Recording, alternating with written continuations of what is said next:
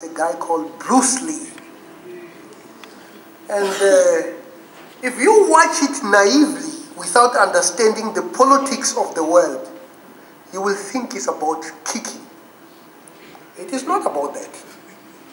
When I was an undergraduate student, my best friend was from Tokyo, a Japanese person. And my other classmate was a guy from South Korea. I knew how to make them fight. You know, I would always say that I think the Germans knew what they were doing in the Second World War, because that's exactly what the Japanese did in South Korea and China. So in one of Bruce Lee's movies, I think somebody came and killed his master. Then he goes for revenge,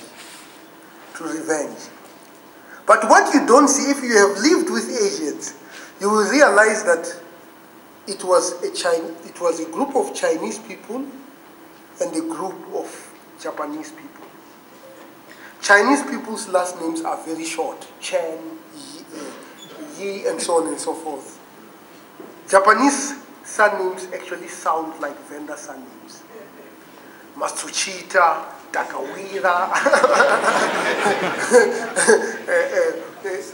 Saki, so it's a completely different people, So it was about the war between Japanese and Chinese.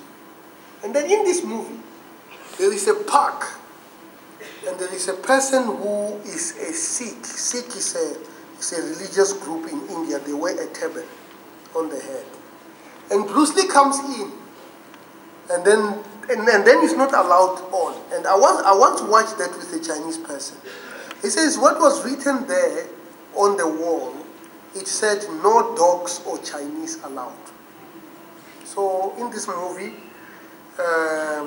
towards the end, Bruce Lee goes and pays revenge, and he's arrested. So when he is arrested, he looks at them, he says, we are not Sikh. What does it mean? For a long time, the Japanese, whenever they refer to the Chinese, they used to refer them as the Sikh man of Asia. So this was about global politics about this. And China was humiliated time and time again. The Japanese went and invaded China. And remember, Japan is a very small country. There's only 100 million people. China has 1.3 billion people. So you are basically having a small nation humiliating a big nation, And sometimes in 1978, a Chinese leader called Deng Xiaoping came and said, it does not matter. We are no longer going to be, the playground of the world. We are going to become a superpower. Today, China is the second largest economy in the world.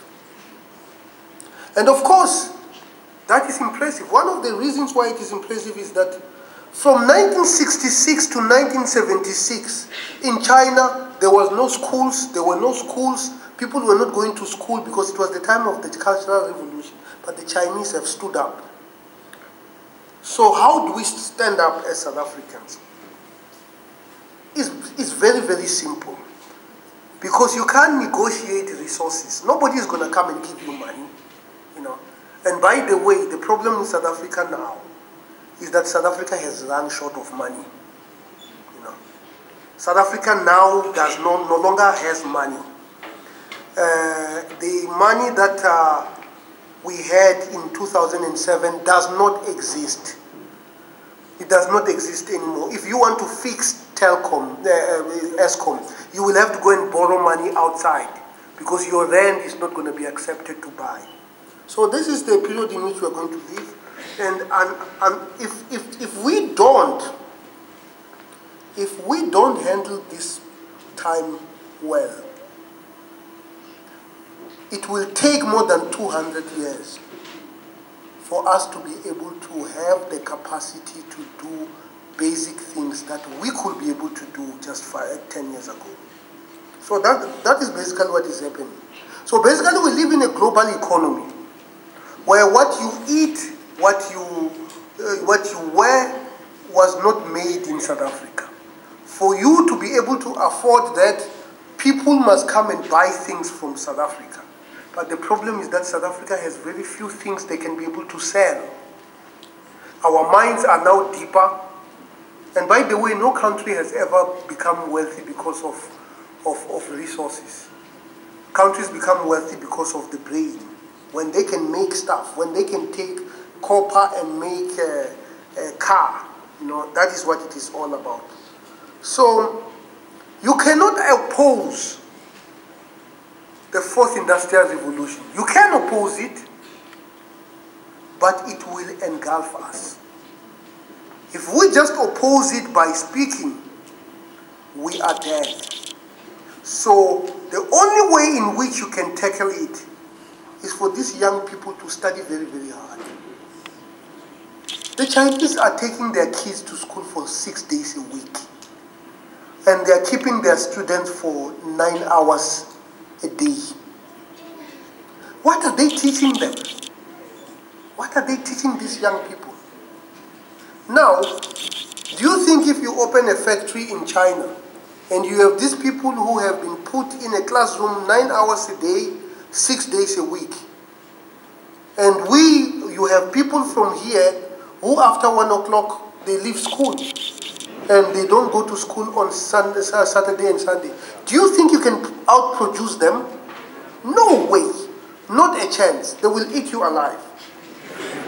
So, the owners of robots are going to be the Germans, are the Chinese, are the Japanese, are the Americans. That is a fact. And we need to change that. That's all I am saying. We need to change that. Now I will also address what the president, Tsunduka. I understand there is only one president of the SRC here. Is that so? So his presidency is not being disputed. And by the way, you should not take that for granted, Government spending on education. Look, let's just agree. Our education system is a mess. And the reason why it is a mess is because we spend 20% of South Africa's budget on education. And there's very little we can show for it. So, the problem with our education system, number one, is discipline. Many of our learners are not disciplined. Many of our learners are simply not disciplined. Many of our educators are not disciplined. You go to some schools, you have teachers who would disappear for weeks. And the children are suffering and we are not doing anything. We need to do discipline. By the way, I wouldn't give somebody a tablet. I think a tablet is a waste of money. It does not even have a key. You can't even program on it. You can hardly write a document using a tablet, isn't it? Yes. Do you think novella, you can be able to write your PhD thesis on machine learning in an environment using an iPad? No. I actually think it was a scam. Because you can answer emails and so on and so forth, but you can't really do much. If you wanted to do some serious Excel editing, you can't really do it there. It's not actually very. You can't even store information inside it and retrieve it. A laptop, you can be able to do it, isn't it? So it is a bit of a scam if you think about it, because So now the question is, what is the role? What the president is saying is that what is the role of technology in teaching and learning? And what are the missing links? Today, tonight you can go and register for a course in artificial intelligence from Stanford University. this is